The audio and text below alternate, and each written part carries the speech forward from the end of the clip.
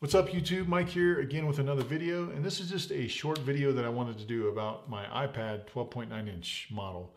Now I've tested a lot of keyboards for this, and I've been trying to find what I think is the best combination, best solution for using a keyboard with the 12.9-inch iPad Pro. And I hate to concede and I hate to say that the best option that I've found and tested overall is Apple's own keyboard cover. Now, I say this with a caveat.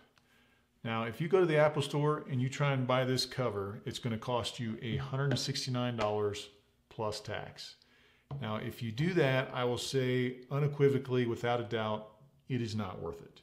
However, you can get this on Amazon now and other websites like Craigslist or eBay for around $100. And to me, that's still expensive, but it puts it below some of the other options out there.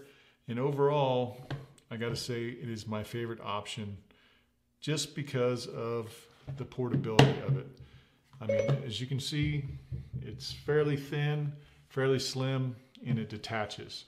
Now the other options like the Logitech Create, you're stuck with the keyboard the whole time, which I don't like and adds a lot of bulk. That is an excellent keyboard. The other one being the Zag Slimbook adds a lot of weight and a lot of bulk to your iPad. It does detach, but you're just adding a ton of weight and it's not very portable. So the reason I selected this one is just because it's super light, super portable, and it just works. Now the typing experience on this takes a little bit to get used to just because it's not very deep keys, and it's not backlit, which I don't like. But overall, I'm very used to typing on it now, and I actually kind of like it. Now, I hate that there's no color options for this. I think out of all the options out there, this looks the worst. It just looks cheap. It's kind of a blah color. It would be nice if they had color options for this, but out of all the options out there, this is actually my favorite overall. And now, what I did is I combined this with a Poetic case that's just a gummy cheap case I got from Amazon. And why I like this is it's got the little thing to hold the Apple Pencil. So like I said, I've been using iPad Pro for over a year now, and I've tried a lot of different combinations. You see that just popped off, and a lot of different products, but I gotta say this is my favorite combination, and that's actually never happened before.